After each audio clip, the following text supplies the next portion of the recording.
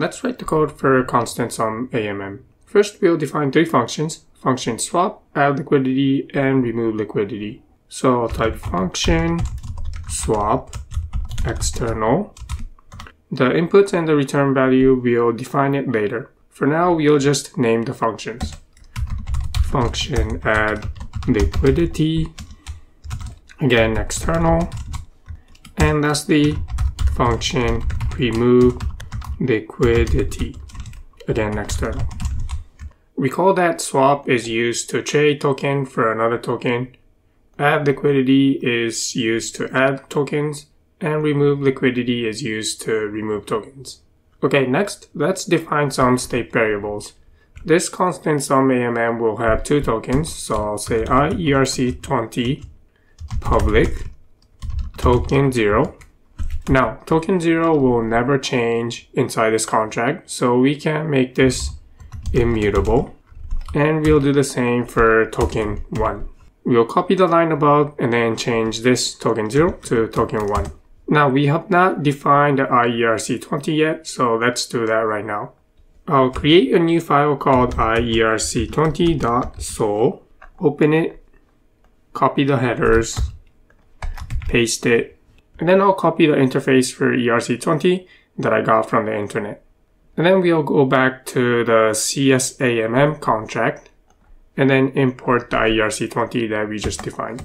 So here I'll say import ./ERC20.sol. Okay, we'll continue defining the state variables. We'll define two state variables that keep track of the balance of the tokens that are locked inside this contract. We'll say uint public reserve 0. This will keep track of the amount of token 0 that is inside this contract. And likewise, we'll define another state variable uint public reserve 1. This will keep track of the balance of token 1. We also need to keep track of total shares and shares per user. Total shares, we'll define a state variable called uint public total supply. And for shares per user, we'll store it in a mapping called mapping from address of the user, to uint. This will be the amount of shares, public balance of. And that completes the state variables. Next, let's write some constructor. So I'll type constructor. We'll initialize the two immutable variables, token 0 and token 1. So for the input of the constructor, I'll pass in address token 0, address token 1. And then we'll initialize these immutable variables by saying token 0 is equal to ERC20 token 0 from the input. And likewise for token 1, so I'll copy this, paste it, and then rename token 0 to token 1. Same for the input. And that completes the constructor and the state variables. Let's try compiling this contract. I'll hit Ctrl S and the contract compiles, so let's move on. The next thing that I'll do is write two internal functions. One function to mint shares and another function to burn shares. So I'll name this function _mint. It's going to take in two parameters. Address of the account to mint shares to, I'll call it _2, and the amount of shares to mint uint, I'll call it _amount. This function will be private, so I'll say private, and inside it we'll increment the balance for 2 by the amount by typing balance of 2 plus equals amount. And then we'll increment the total supply, so we'll type total supply. This will be the total shares. We'll also increment it by the amount. Next, we'll write an internal function to burn the shares. So I'll copy this, paste it here, and then we'll name the mint function to burn. It's going to take in two parameters, the account to burn the share from, I'll name it _from, and the amount will be the same. And then from the balance of from, we'll subtract the amount, and from the total supply of shares, we'll also subtract the amount. I'll hit Ctrl S to see if the contract compiles, and the contract compiles. Okay, let's now write the function for swap. When a user calls this function swap, they'll be able to trade one token for another token locked inside this AMM. For the input, this function will take two parameters. The address of the token, I'll call it address underscore token in. This will be the address of the token that the user is selling, and uint amount in, the amount of token in that the user is selling. And we'll return the amount of the other token that was returned to the user. So I'll type returns uint amount out. First, we'll require that token in is either token 0 or token 1. So here I'll type require token in is equal to address of token 0 or token in is equal to address of token 1. And if it is not, then we'll throw an error message saying invalid token. Okay, before we write any code, let's put some comments in and try to figure out what this function needs to do.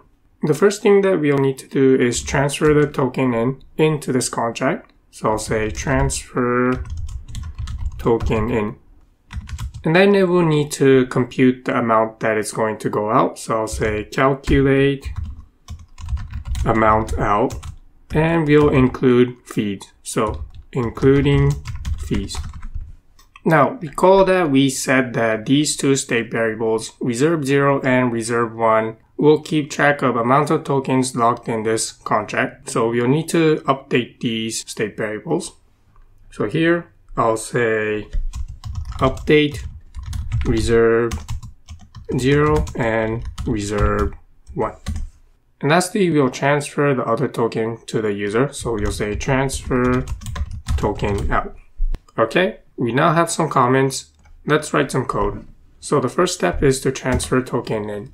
Now notice that at this point, we don't know if token in is token 0 or token 1. So we'll write a if condition statement saying if token in is equal to address of token 0, else.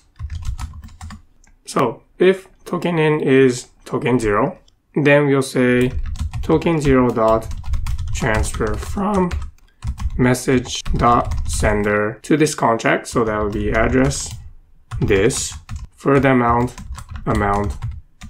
in. And likewise, we'll do something similar if token in is token 1. So I'll copy the code above and then replace token 0 with token 1. Okay, next we'll calculate amount out. But to do this, we'll need to calculate the amount that was actually transferred in. So I'll type uint amount in, and then we'll say that amount in is the difference of the actual balance of token locked in this contract minus the reserve. So if token in is token 0, then we'll say amount in is equal to token 0 dot balance of address this minus reserve 0. Anytime the balance of token 0 changes inside this contract, reserve 0 will be updated. So here we're saying the current balance of token 0 minus the last balance of token 0 that we observed inside this contract, and the difference is the amount that came in. Likewise, we'll do for token 1. If token in is token 1, then amount in is equal to token 1 dot balance of address this, the current balance of token 1 minus reserve 1. Okay, now we can calculate amount out, including fees. So, first of all, let's assume that the fee is 0. Recall that we said that dx, the amount of token in, must equal dy, the amount of token out. For simplicity, if the fee is 0, then amount out. We'll define amount out as a return value, so we don't have to declare a uint over here. Anyways, amount out. If the fee is 0, then this will simply be equal to amount in. However, we'll say that the trading fee is 0.3%. In every trade, for the amount that comes in, we'll consider that the amount that came in was 99.7% of the actual amount that came in. So we'll say trading fee is 0.3% fee. And from the actual amount that came in, we'll calculate the amount out to be 99.7% of amount in. So here we'll type amount in times 99.7 divided by 1000. 997 divided by 1000 is 0.997, which is 99.7%. So this line of code is saying amount out is equal to 99.7% of the actual amount that came in. Okay, next, before we transfer this amount out of token, let's update reserve 0 and reserve 1. So first, I'll create an internal function that updates reserve 0 and reserve 1. I'll type function, I'll name it underscore update, and it's going to take in two parameters, the new reserve 0, uint underscore, I'll name it res0, and uint underscore res1. This function will be private, and then we'll update the state variables reserve 0 is equal to underscore res0, and likewise for reserve 1 is equal to underscore res1. I'll scroll back down and we'll update reserve 0 and reserve 1. Again, we'll need to consider two conditions: if the token in is token 0 and if the token in is token 1.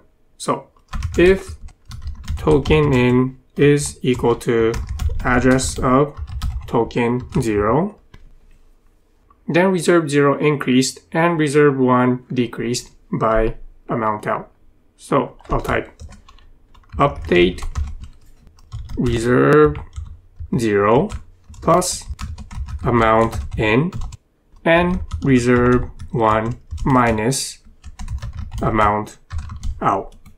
Else token in is equal to token 1. So we'll need to call the function update. Token 1 is going out, so it'll be reserve 0 minus amount out, and reserve 1 is increasing, so say reserve 1 plus amount in. And then lastly, we'll transfer the token out. Again, we'll need to consider two conditions: if token in is token 0 or if token in is token 1. So I'll copy this logic, paste it here, remove this code, and likewise remove this code. And then we'll write the code to transfer token out. If token in is token 0, then token out is token 1. So say token 1 dot transfer to message dot sender. The amount is amount out. And if token in is equal to token 1, we'll copy this. Then token out will be token 0. So I'll replace token 1 with token 0. And that completes the function for swap. Let's try compiling this contract. So I'll hit Ctrl S again, and the contract compiles. Now, before we move on to the other functionality, add liquidity and remove liquidity, notice that inside the function swap, there is a lot of repetition, checking whether token in is equal to token 0 or token 1. So let's refactor this code so that it will be more gas optimized. The first thing that I'll do to refactor this code for the function swap is to check that whether token in is equal to token 0 or not, and then store it in a variable. So I'll create a Boolean variable called Boolean is token 0, and then say token in is equal to address token 0. And then next, we'll define the token that's coming in and the token that is going out by typing IERC20 token in and IERC20 token out is equal to, if is token 0 is true, meaning token in is token 0. So I'll type is token 0 question mark. Here we're using the ternary operator, which is a shortcut for the if-else condition statements. So if is token 0, then token in will be token 0, and token out will be token 1. Otherwise, it will be the other way around. So token in is token 1, and token out is token 0. Now, since we declared what token in and token out is, we can now refactor this part of the code and this part of the code. Let's begin with this part of the code.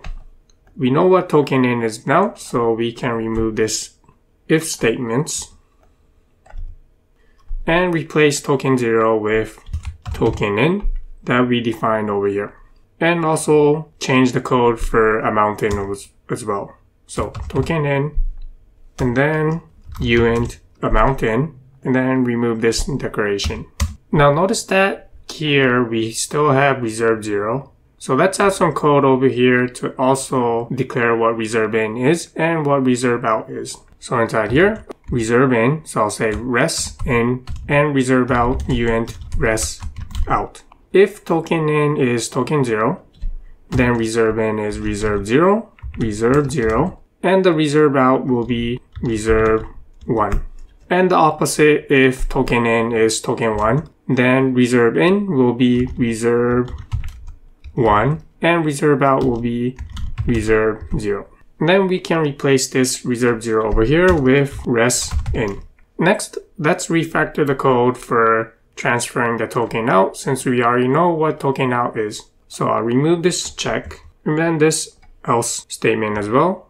And then we'll say token out dot transfer to message dot sender amount out. How else can we refactor this code? Well, here we're also checking again if token in is token 0 or token 1.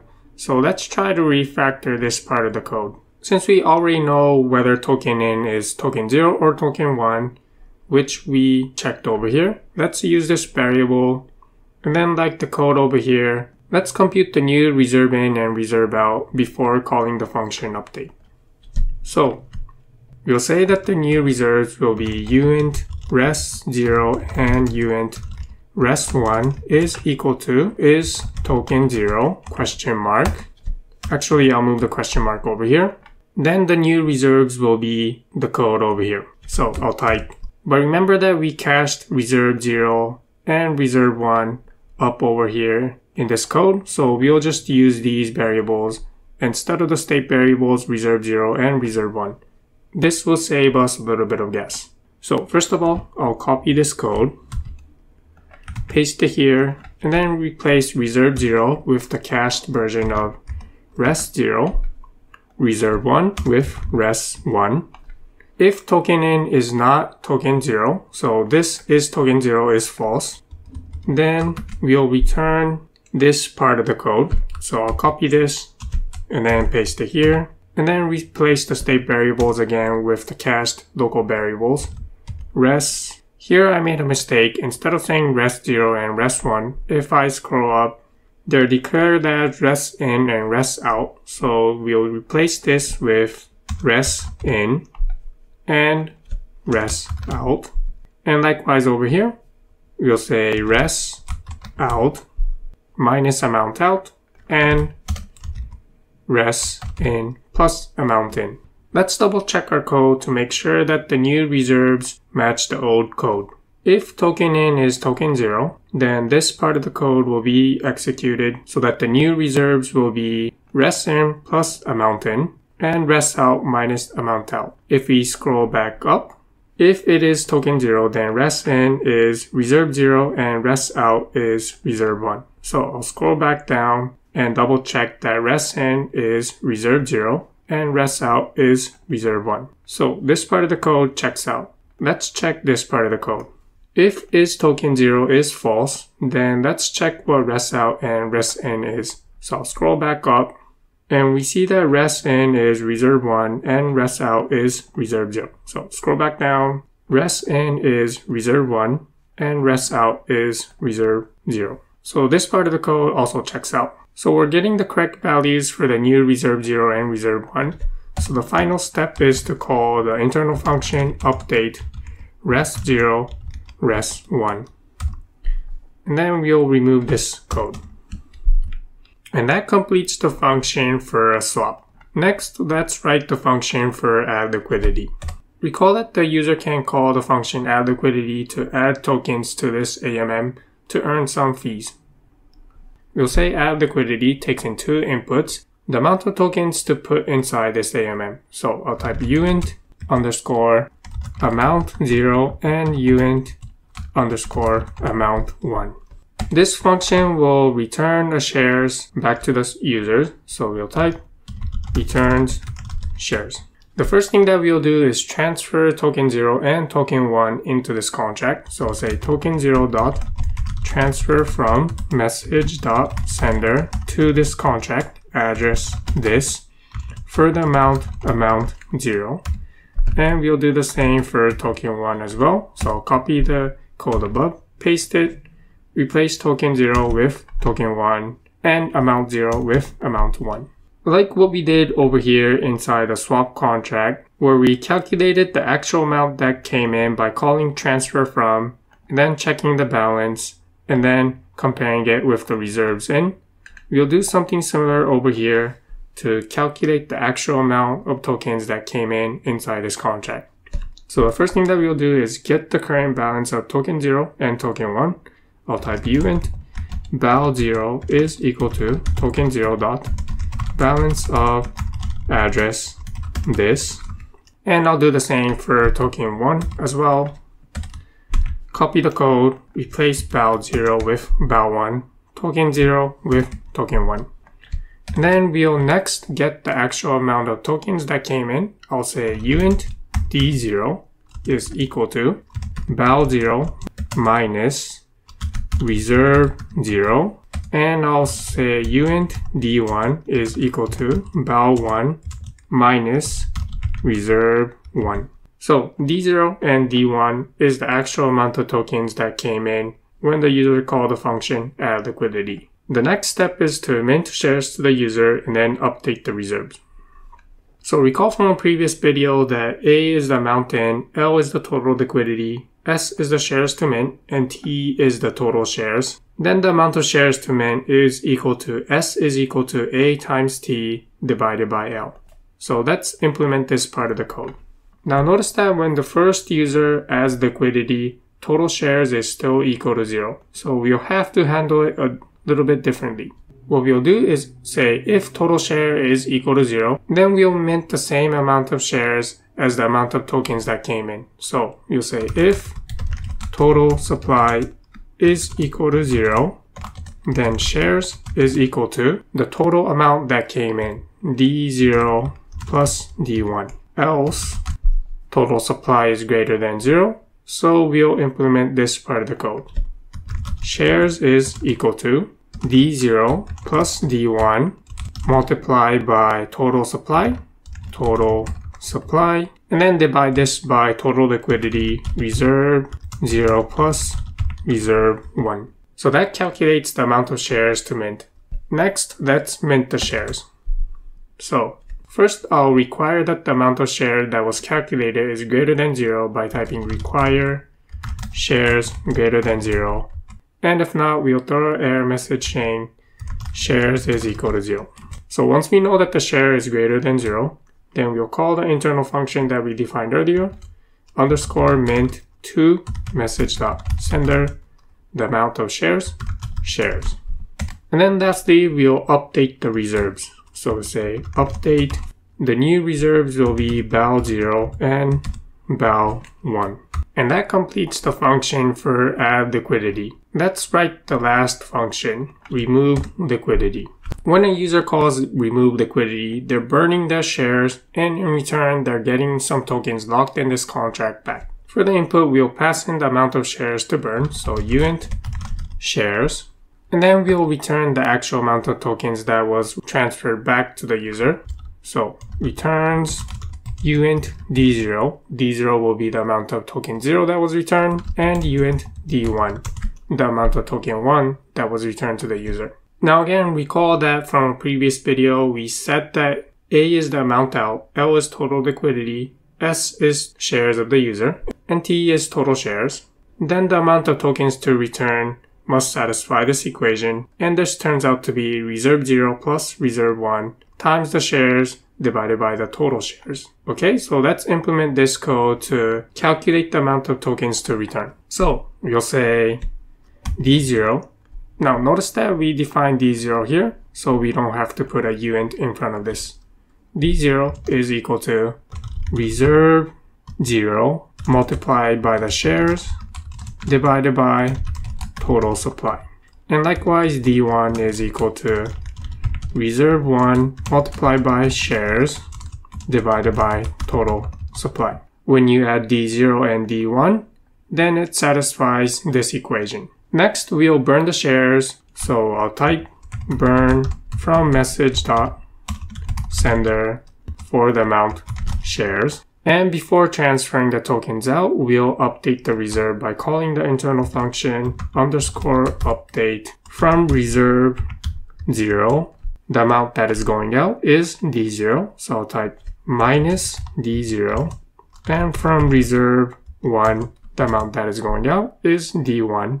So I'll type D1. And the last step is to transfer the tokens out.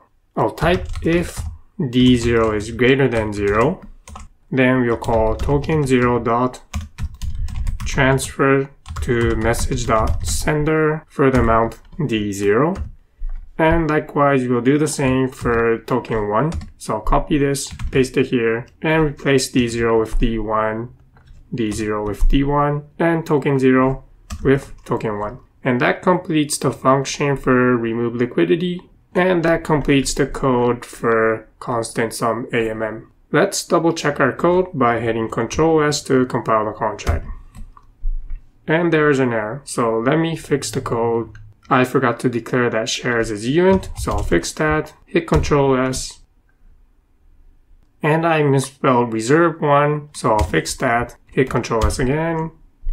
And the contract now compiles. Okay, so the last part of this video, let's deploy this contract and then try calling these functions.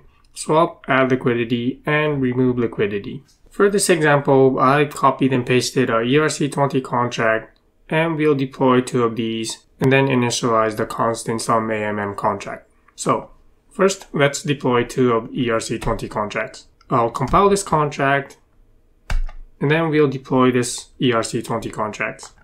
Select ERC20, and we'll deploy 2 of these contracts. So, hit deploy. And then we'll deploy another ERC20 contract, so I'll hit deploy again. If I scroll down, I see 2 ERC20 contracts. So next, let's deploy the constant sum AMM contract. Select the contract, and then make sure that constant sum AMM appears here. And to deploy this contract, we'll need to pass in the address of the 2 ERC20 contracts. So I'll scroll down, copy the address of the ERC20 contract, and then copy the address of the other ERC20 contract, paste it here, and then click on transact. Scroll down and make sure that constant sum AMM is deployed. So I'll open the contract now, and let's now try calling add liquidity, swap, and then remove liquidity. To add liquidity, the user must have both token 0 and token 1. So for the first user, which will be the first account, let's mint some tokens. So I'll open the first token, we'll call it token 0, and then we'll mint 100 token to the first user. And then we also mint 100 token of token 1 to the first user. To add liquidity to the constant sum AMM, notice that it's calling transfer from, so this means that user 1 will have to call the function approve for both token 0 and token 1 on the contract constant sum AMM.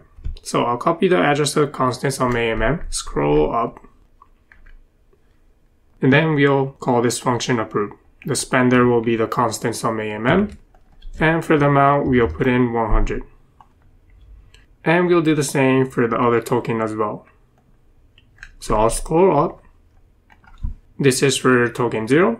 Paste the address of CSAMM, and then for the amount 100. Now that the 2 tokens are approved to be spent by CSAMM, next we'll call the function add liquidity. We'll add 100 tokens of both token 0 and token 1 and then hit transact. You can see here that the transaction was successful. Let's check the balance of user 1. I'll scroll up to copy the address of user 1 and then paste it here, balance up. We put in 200 tokens in total, and notice that the balance of user 1 is 200. Let's check reserve 0, 100, reserve 1, 100, and also the total supply, 200. So next, let's call the function swap.